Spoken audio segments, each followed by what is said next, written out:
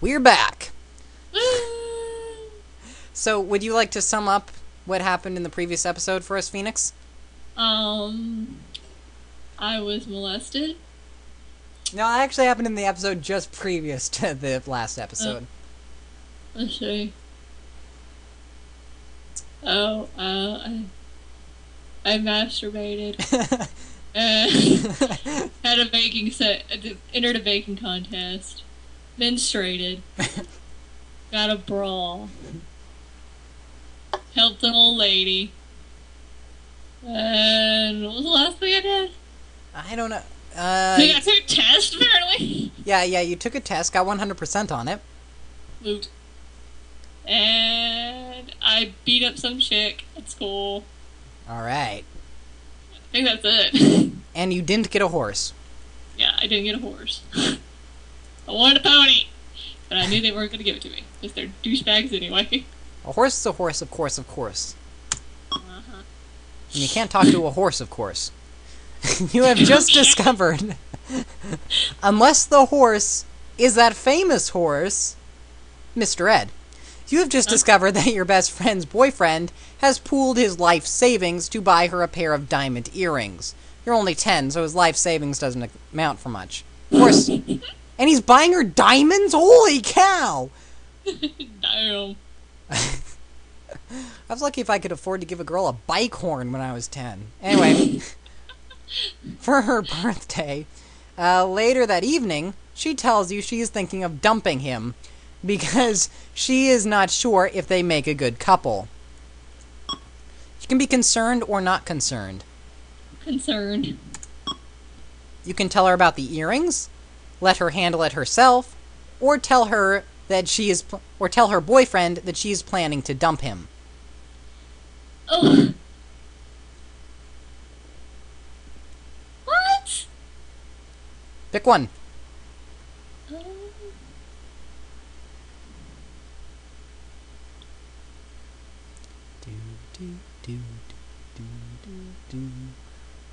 I guess. Tell her about the earrings. She tells you she really wasn't thinking of dumping him. It was just that she didn't know whether or not he really loved her. Now she knows. Because he bought her diamond earrings. This guy has a very typical view of women. Women are notoriously shallow and materialistic. She gets angry with you for spoiling her surprise. Bitch would have left him. Man, screw her. What kind of friend are you? Marcus Cripple, and the... Why do I have such curvy friends? I don't know. Marcus Cripple and the Tubeheads are the most popular rock group with kids your age. Whatever happened to Nirvana? Come on. Anyone who likes them is in. If you don't like them, or their new hit song, I Love You Blowtorch Eyes, you are definitely geek. A definite geek. You can be concerned with peer acceptance, or unconcerned with peer acceptance. Unconcerned in this case. Seeing as how all your friends are idiots, I'm not surprised. You can spend your whole allowance on their new album, or you can not buy their new album. Not buy it. So what if none of the cool people want to dangle with you? I don't want to see them dangle, man! That's just disturbing. You are your own person. You are your own lonely person, but you're probably a lot smarter than everyone else, too. Social sphere drops slightly, while intellectual sphere rises.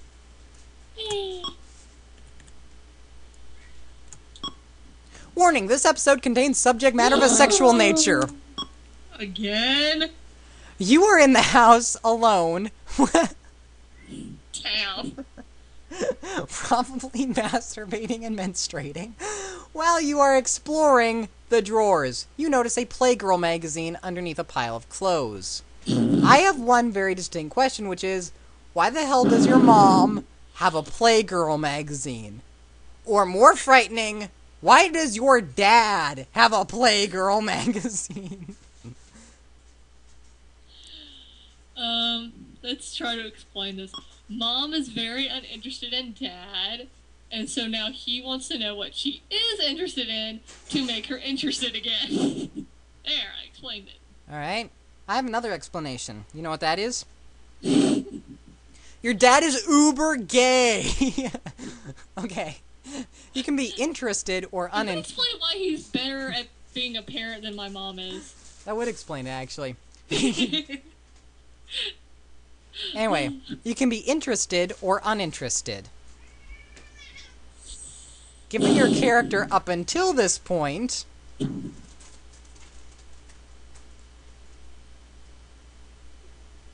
It doesn't really matter what I choose, does it? You're gonna make me choose something anyway. Yeah, pretty much. Fine. I'm not gonna argue this time. I'm gonna do it anyway. Oh, you're just saying that. You're really interested. You just didn't want to admit it. That's why you're blaming me. Alright, you can examine the magazine or put the magazine away. You're obviously going to examine it, since you're interested. The middle page folds out to show a man with a cowboy hat and boots, with nothing else on. Duh. You should already kinda... This was supposed to come first. You try to turn the page, but you just can't believe what's there. Your eyes are frozen to one spot in particular. You know, I figured it out. Your dad probably just buys it for the articles. That's... Totally. You can be aroused, confused, or uninterested. Can I go with confused? You can be confused, okay. Is that even possible? That's my confusion. You ask yourself many questions. All men look like this. How old do you have to be before people start to do things? Are all of their you-know-whats that big? No. No, they're not. Oh, man. Probably a lot of them were photoshopped anyway. Hey. It's not just size that matters, okay? There are other things. Indeed. It's actually circumference. That's beyond the point. Oh, the things you learn in college. Oh, Lord. You can keep out the centerfold and keep it, or leave it alone. Wait, I missed that. What? You can take the centerfold out and keep it, or leave it alone. Leave it alone. Oh, come on! That would be evidence. I'll give you a hint. They don't actually find out about it. Okay, fine. Then I guess I'm keeping it. Because somebody wants me to keep it. I'm starting to wonder about you in particular. What about me? I'm really interested in this Playgirl magazine. Well, yeah, I just read it for the articles. Mm-hmm. The centerfold guy continues to intrigue you. Every once in a while, you have a sexy dream with him as the star. You were screwed up in the head, my lady. I'm screwed up in the head. You just received $25 as a present. Your mother tells you that you can either put it in your own piggy bank. You have a piggy bank still? I thought I had a bank. Or give it to her to hold for you. Your will mother's put it in my holding piggy money for you? You can be trusting or suspicious. bank. Trusting. You're gonna give your mom the money? Yes. You're gonna give her Why are you the... going out of order? It makes no sense. You can give up the money or save it yourself. You're gonna end up giving it up if you're trusting. Alright. We're not spending on her drugs. Yeah, you have no reason to doubt your mom's good sense. Yeah, except for the part that she's freaking abandoned you and didn't tell you about menstruating until you were already bleeding in your bed. She places the money in a bank account for you. Yeah, you know, your bank account! That I already had. Then I could have done it myself. Alright. This game is ridiculous. Alright. Who made this game? I don't know. Who founded the American Federation of Labor?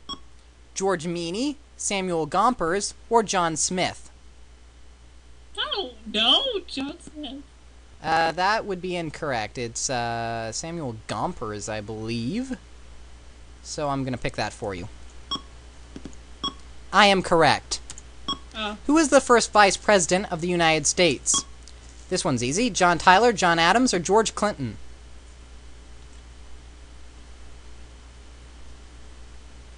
B. Yes, it is John Adams. Yay! You are correct. Who was the first ruler to consolidate the Slavic tribes? Pieter, Rurik, or Lenin? Yeah, it's Lenin. Yes, it is Rurik. You were correct. Yay. Which one of these scientists is credited with the discovery of oxygen? Davis, Shepard, or Priestley? A? Incorrect. It is Priestley. So I will answer that for you. You are correct. Who wrote The Great Gatsby? J. Joyce, F.S. Fitzgerald, or W. Faulkner? B. Yes. I knew that one. I read that book. You like it? Uh-huh. Oh. Alright, you got 100% again, thanks to me. Alright. Let's see. While walking around in the store with... Oh, snap. I just realized that I forgot to set the timer, and we've been going for a while. So we'll do these next two. While walking around in the store with your friend, you notice that she sneaks a small item into her purse. You ask her what she is doing, and she tells you how easy it is to shoplift, saying, "They never check girls." They do now. Lies. They do now. Honest or dishonest? Honest. You can urge her to put it back, refuse to stay with her, or steal something. Urge her to put it back. You refuse to steal and tell her that she had better put it back. She had better put back what she stole. You can turn her into the store manager, or try to keep convincing her. Keep convincing her. It's too late. She's already a hardened criminal. She murders the store manager and runs away. Or she sneaks a tube of lipstick into your purse. Alright, well that's a tiny bit different, but you know. While you protest, the store manager comes over to see what the commotion is about. He sees the lipstick tube sticking out of your purse. He accuses you of shoplifting. He calls up your mother because you are trustworthy. Mom believes that you were framed. Yay! For once she wasn't stupid. In the schoolyard, your friends are discussing something very secretively. You go over to see what's going on, and hear one of them say something strange. What? This was supposed to come way before, because it has something to do with the way you were made. You're already... We're in a time warp. So you can be disgusted, skeptical, or unaffected. Unaffected? Well, you should be unaffected. Anyway, deny that your parents would ever do that, ask your mother for the real story, or do nothing.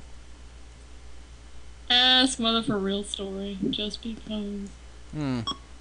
Yeah, see. If you were truly unaffected, you wouldn't have cared enough to ask. You should examine your feelings more closely. You should shut up, game. You know, it makes sense. I mean, the kids were talking about how you were delivered by a stork, which makes much more sense than what your parents told you. I mean, your parents gave you some ridiculous story about how your father inserted his penis into your mother's vagina and inseminated her ovaries with his sperm. I mean, that's just silly, right?